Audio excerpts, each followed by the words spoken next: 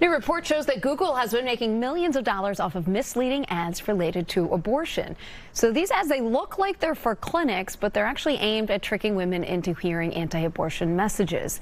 In a new analysis, the Center for Countering Digital Hate looked at those ads from March of 2021 through February of this year. It says that users clicked on those kinds of ads 13 million times in that span. Center says that Google made $10 million off of that kind of advertising. Congressional Democrats want the company to crack down on false messaging.